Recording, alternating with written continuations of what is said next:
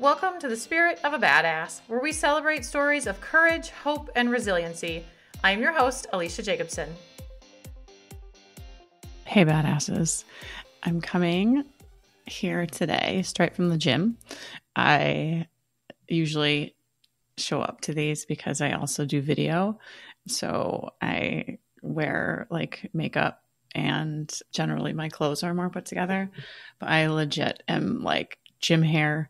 I have still like the crusty, salty face from you get when you're sweating. And I'm still cold from the sweat on my gym clothes right now. But I wanted to get this recorded because during my workout, I had the most massive breakthrough on something that I have been working on for like 12 years. And I wanted to, I don't even know if I'm going to share this podcast. I don't know, because I'm going to go way deeper here than I've ever, and more personal than I've ever gone before. So we'll see. So maybe this won't even make the cut. I don't know. But if it does, buckle up. And you're going to get a little peek into sort of how I self-coach myself through things. And I'll kind of share all the tools that I have used over the years, and then kind of what happened in the last 48 hours to kind of come to this breakthrough space that I am in right now. And my mind is still like, I have no script today. I have no outline. I just have a brain full of like, holy shit, girl. Oh, like 50 million of those. Like, holy shit. Okay. So here is like, I'm going to back up 12 years ago, and I'm going to bring you to today. So many of you know that I have been divorced. I've been divorced since 2011, 2012, and it was atrocious. It was all consuming for me. I went from being a stay-at-home mom to leaving the house that I shared with my family and just taking my kids and getting out. So we left, and it was, I think I've said this here before. I think the term is high conflict divorce. It was awful, like awful, awful, awful. And it was awful for years and years and years.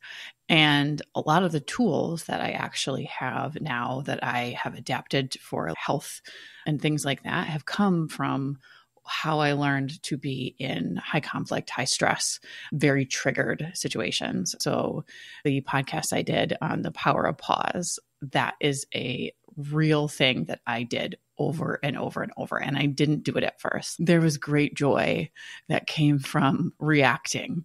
And it was like, I had to get whatever the trigger, how I was feeling out of me. So essentially, if you listen to that podcast, I talked about like emotional eating. It's essentially the same thing. You feel triggered, you immediately go eat to self-soothe yourself or whatever it is. Mine was reacting to my ex, whether it was via text message or just something where I was like, oh, well, you made me feel this, I'm going to do whatever. And it was like this, like I needed to release the pressure that I was feeling. And then after years of realizing like, oh, that's not helpful.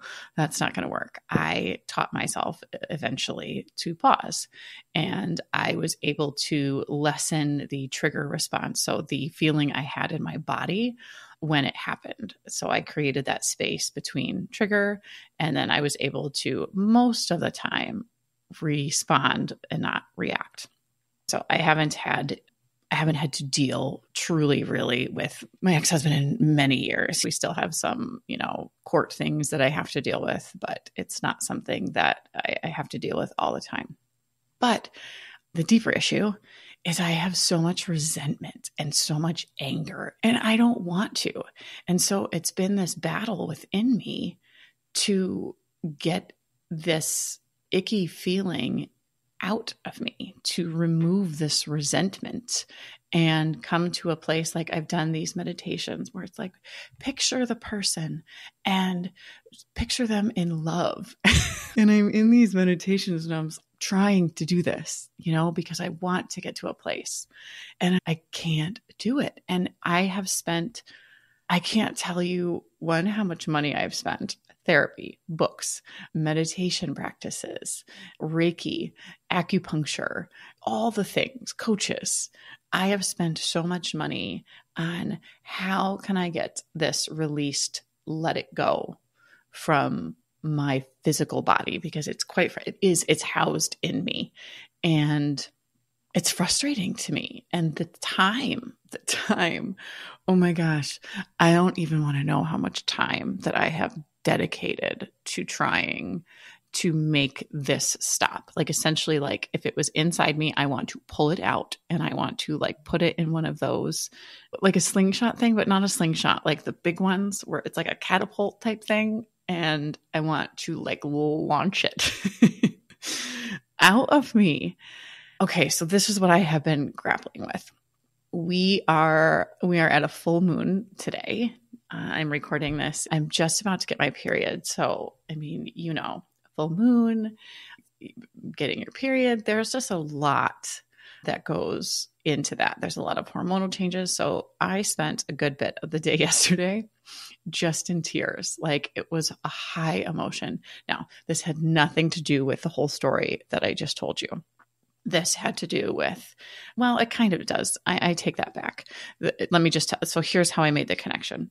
So back in the day, before when I was still married, my ex would tell me basically that I was worthless. I was nothing. At one point, he said something to the effect, and I'm so glad that I actually can't recall the exact words that he said, because that's sort of like, oh, like it's starting to soften and maybe it's going away. But something to the effect of, where's your Tony Robbins attitude going to take you? Or like, it's going to take you nowhere, or just essentially saying that I was trying to, improve my mental health and better myself and just be better essentially and grow, have a growth mindset. And he was cutting me down, telling me that I was nothing and I was never going to be anything. And just like, I remember where I was standing. I remember all these things.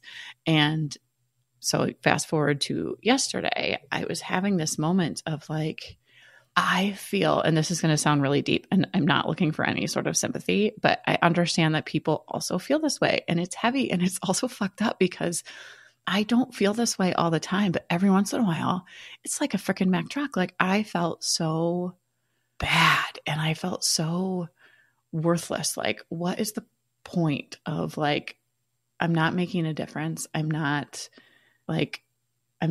good enough. Like this, like enough feeling. And I just tell you, I talk about this stuff. So it's like this weird experience for me to be sitting here and one part of me saying like, you are enough. You have like all like me telling other people these things.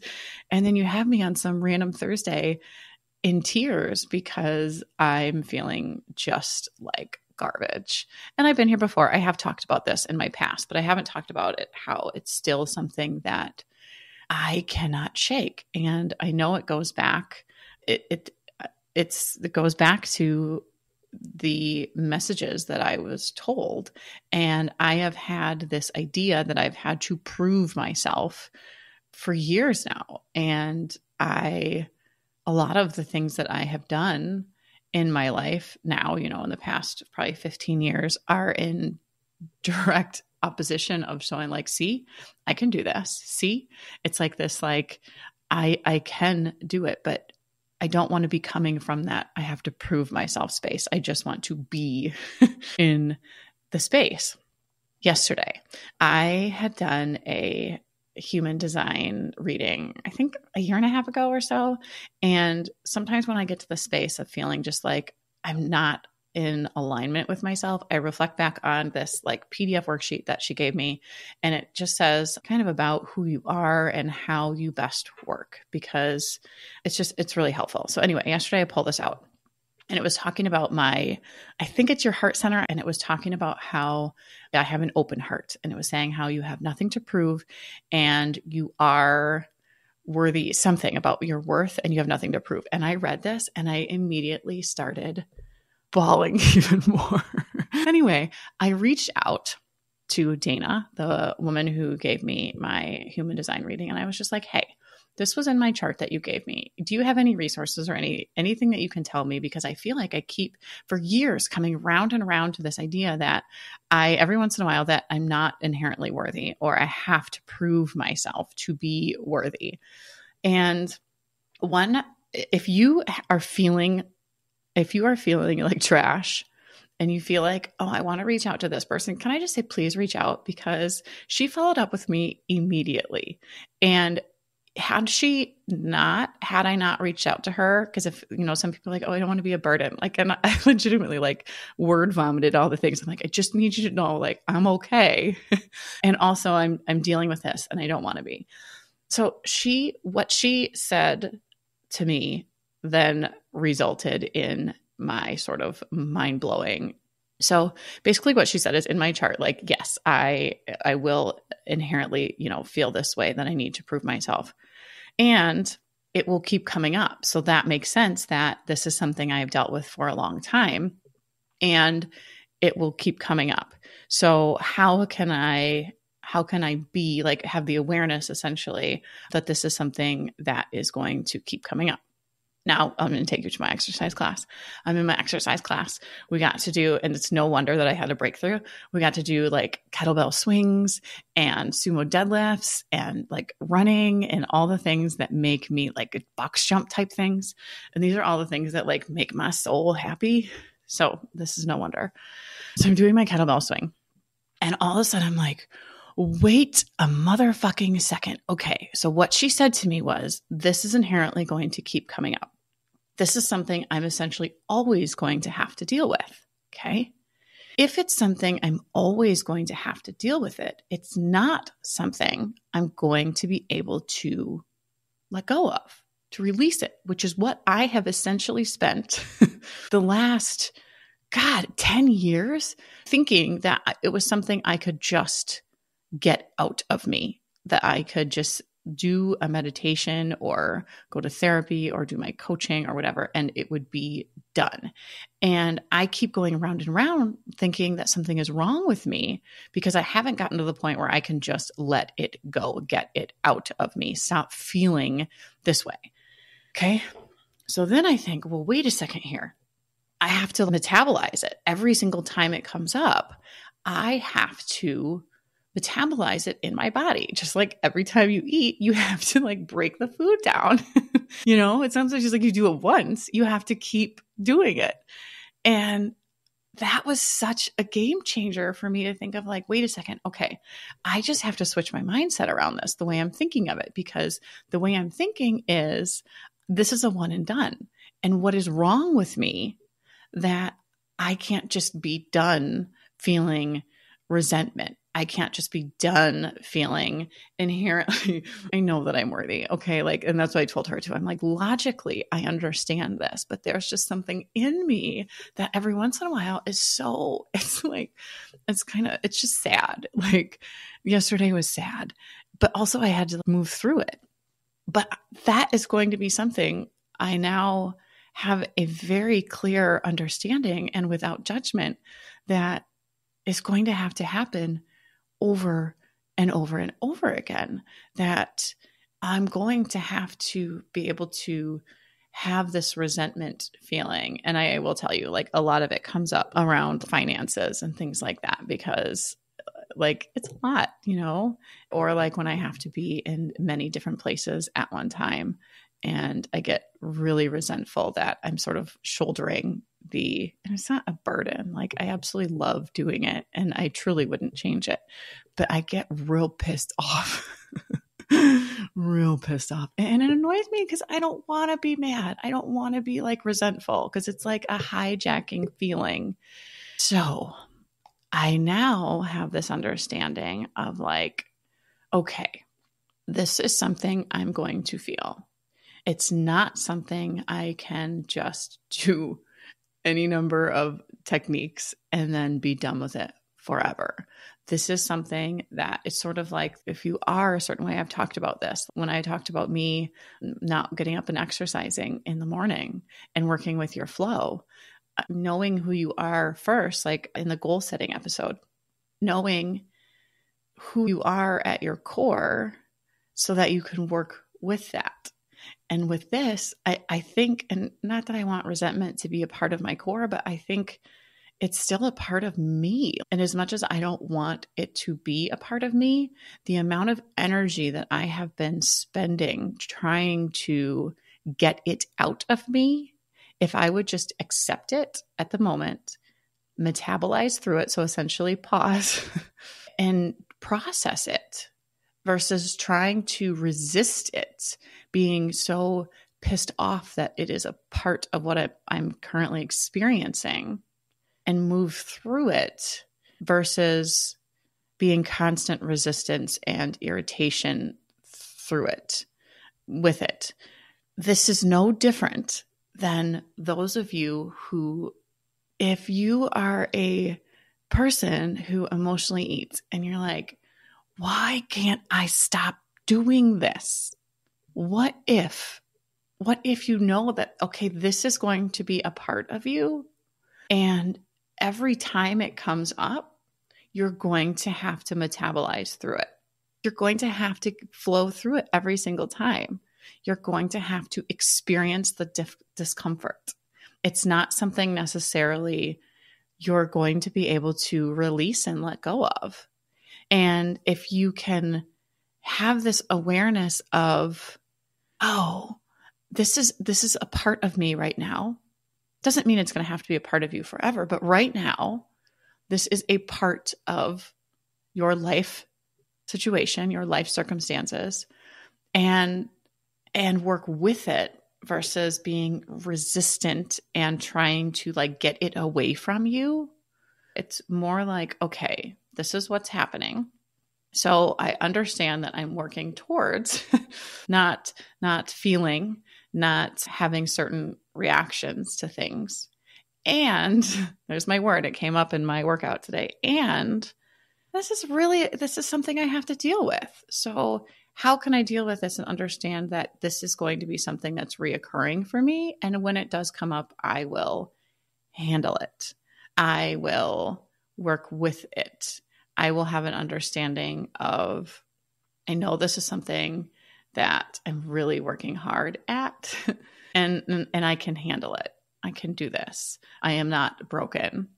There's nothing wrong with me. There is a reason that you got here, and you can figure out how to navigate the situation that you're in. So whatever it is that comes up that you're like, I don't want to be this way, like I don't, but it is a part of what's happening now. So if it's going to be there, how can you work with it versus trying to run away from it or like push it away from you, get it out of you? So anyway, like I said, I don't know if this is going to make its way to any of you, because this is, like I said, like I legit just came from my exercise class. But this idea of my worthiness, being tied to how, the way I was told I was not worthy was like my mothering, my work. Like it was like, you are not successful unless, or you are not a good mother person, whatever. So I spent a lot of time trying to prove that I was worthy. And so I think there is just a great connection between how I was feeling when these sort of feelings come up. Cause I was like, why have I been dealing with this for so long? Like, it's not every day. It's not even every month, but it's like this interesting thing of like, oh, this is still here. And I thought I got rid of it. And now I have this kind of understanding of like, oh, I may never get rid of this, but I can handle it.